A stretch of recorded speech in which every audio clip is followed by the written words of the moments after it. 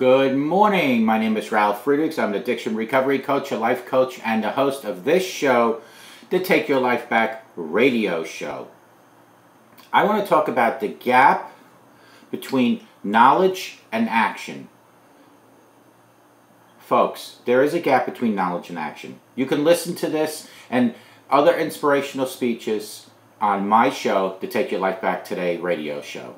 Have you ever wondered why a lot of times you just can't seem to make progress in life despite the fact that you know so much about what it takes to succeed? There just seems to be a gap between what you know and what you actually do in life. I call this the gap between knowledge and action. This title is designed to give you an idea that the gap between knowledge and action can be either very minimal or very large. Over the years, I have gotten many inquiries through my website called the Take Your Life Back Today show and emails from people who feel frustrated and unable to progress in life.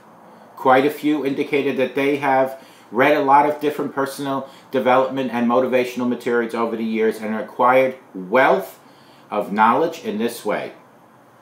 But for some reason, they just couldn't get past reading or listening to such materials to actually living the life that they have desired. Often this was accompanied by the sense of frustration and the feeling that perhaps such things just don't work, or at least not for them. That is usually how we get to feel when there is a gap between knowledge and our actions. It's when you know what to do and how to do it, but you just can't actually get to do it in the way that you want it. I have attended or listened to many seminars myself over the years during my hosting of this show and my video shows. In many cases, they were great seminars, given really useful information, but I have noticed that in all likelihood, most people attending the seminar would put the seminar materials on their shelves afterwards and pretty much not act on the information that was given to them, even though at the time they received it, they were enthusiastic and excited about it. But somehow, as the days go by, the routines of daily life get in the way and initial zeal just dies out.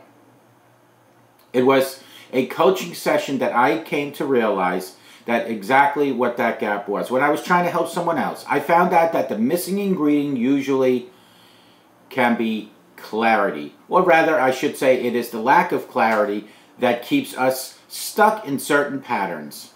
By lack of clarity, I mean three basic things: your fears, you're feeling powerless, and the lack of focus in your life. Your fears, my friends, by the far biggest obstacle to taking action are your fears. These may be fears that you are aware of, but quite often it is the fears that you may not even consciously be aware of. For example, like many people, you might like to start a business and have a lot of business ideas in this regard, but maybe you just find yourself unable to take the next step. Sometimes something is holding you back. Until you recognize and deal with that issue, you may find yourself stuck. I know of a person that had such a problem. She had gone into business several times and nothing seemed to have worked out. This particular person opened up eyeglass stores, 4 of them, and every single one of them wasn't making her happy. During one coaching session, when she used to see a life coach, she never held back to telling, you see, the lady's parents had divorced when she was very young. After her divorce, she lived with her mother, who was wealthy. But that didn't make her happy. Her father, on the other hand, was wealthy and would get her expensive gifts and generally provide her with material. Well, through coaching that she used to attend to, life coaching, she discovered that she was actually sabotaging her chances of success because of her being wealthy meant being like her dad. So she didn't want to associate herself that way. She felt that by being wealthy, she would be betraying her mother, who was not wealthy. So although outwardly and logically she was in business to make money, inwardly she was afraid to make money because she felt it would make her feel like the person she did not want to be, which was her father.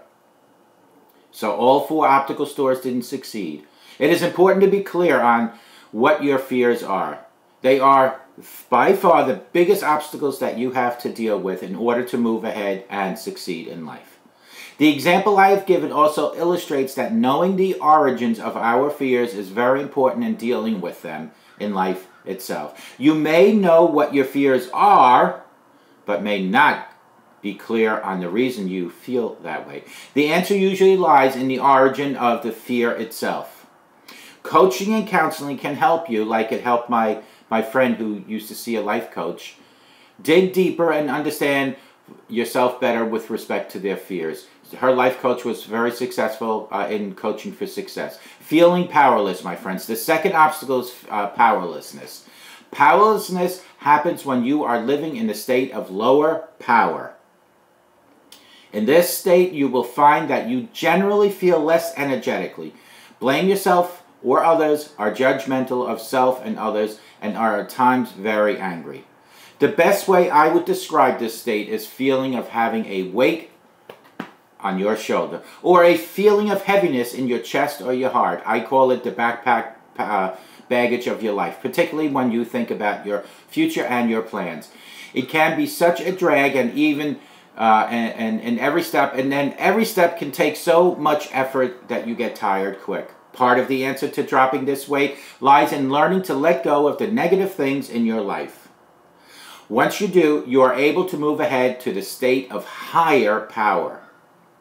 When you are in that state of higher power, you let go of the blame, the judgment, anger, and negativity. You drop that weight from your shoulders or loose from the bands that are constricting your heart and mind. Then, and only then, you begin to feel refreshed and light. It becomes easier to move ahead without the clutter of negativity. In the state of higher power, wisdom, and intuition are more accessible to you. The process of letting go of such judgments, blame, and negativity need not be a lengthy or difficult one. It just needs to be focused and deliberate.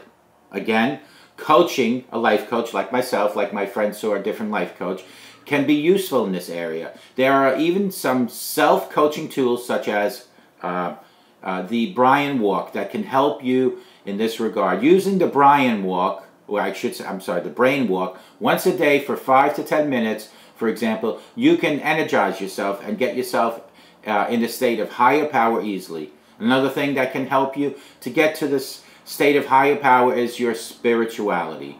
We often neglect prayer and reading in God's Word, but they are the easiest and cheapest means of getting rid of negativity, my friends. They are the easiest way to get rid of the blame and judgment of self and others. Meditate on God's Word and pray earnestly. The Bible says, effectually fervent prayer of righteous man availeth much. It will avail you of the power you need and give you the courage to move forward without the fear of heaviness. And then the last thing, my friends, is the lack of focus. Once you have recognized and let go of your fears and are in a state of higher power, you need to add focus in order to move from knowledge to action. By focus, I mean vision. Vision in your life. That is what you want to do with your life. You need to focus. Part of the reason that that knowledge you have is not being put to use may be that there is nothing for you to focus it on. There is nothing pulling you in a certain direction. So today, if I tell you about investing in real estate, you will be really excited about it. And maybe tomorrow, if I tell you about multi-level marketing, you will be really excited about that as well. The result is that you will be pulled in many different directions and end up remaining stationary despite your unfocused efforts in life.